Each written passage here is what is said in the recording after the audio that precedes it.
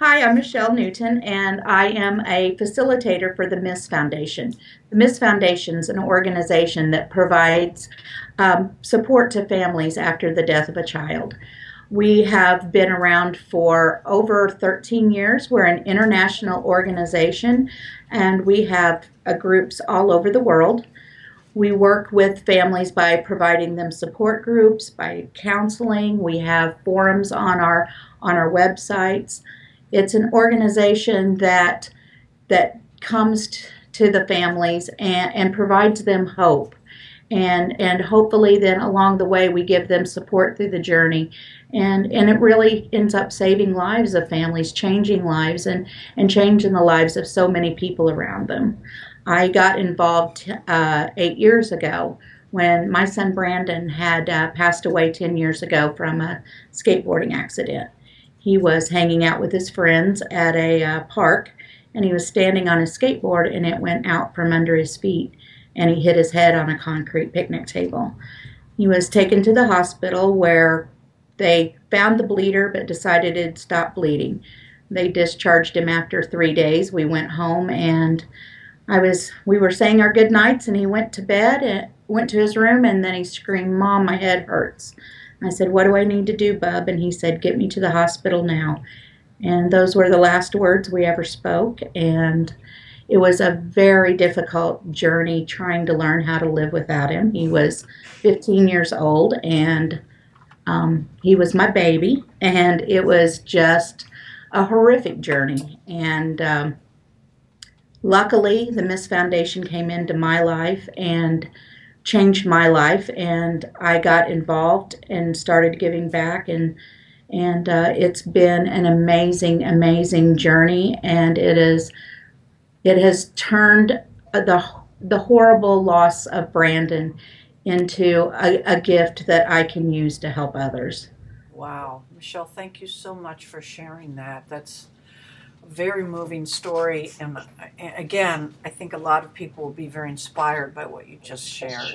Oh, thank you. Tell me, I didn't know that MISS was an international organization. Is it basically a web-based organization where you're doing your outreach via the internet, or is it person to person? It's person to person. We actually hold the hands of our families as they grieve the loss of their child.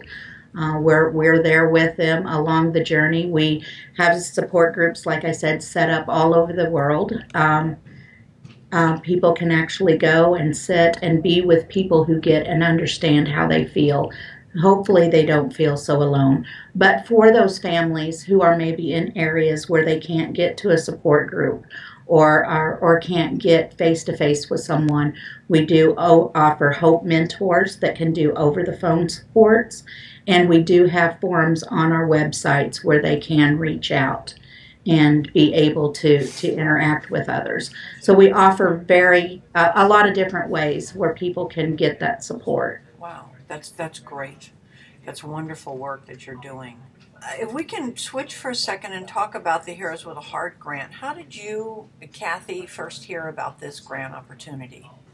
Well, I can tell you for myself, when I first heard about it, I was on my Facebook and I was scrolling through, and I seen something where Kathy posted, and I started reading it, and I'm like, oh my gosh, that's me. And she had written the most beautiful nomination, and it just it brought me to tears for quite a while before I could respond and thank her for even nominating me for this award. It was so that's how I found out about it. She So it was a surprised bit of me. a surprise. It was a surprise, and it was a beautiful surprise. How did you feel when you found that you were awarded a grant? I was ecstatic. I just could not believe, out of all of the organizations that were listed, and the ones that I were up against, I went through and I was reading everybody's for all of those months that we were had known about what was happening, and I kept saying, "Oh my gosh, am I really among all these people? There are just so many amazing people and organizations that does such good work." And I was it was just surreal to believe that I was among everyone else. Well, Michelle, it sounds certainly like your work and Mrs. work are standouts in terms of the gifts that you give to your community. I personally want to thank you, and the CTK Foundation wants to thank you. We would like to stay involved with your organization, see how we can help in the future. Is there something that you would like to say to finish this interview to the folks who might come to our site, and so that they can learn more about what you do, or they can learn how they can reach out and help Miss? Well, the Miss Foundation is always in need of support. We are a 501c3 nonprofit organization. All of the services that we provide our families are free at no cost to them, including our counseling and our support groups, all of the events that we put together, and we want to continue to give our families this much needed support. We have an amazing program called the Kindness Project, and that was started back in 1996, I believe, and it's where we people do kindness acts in memory of a child, and we've had over 1 million kindness projects that have been done in memory of the children that have belonged to Miss. And we have a International Kindness Day, which is July 27th.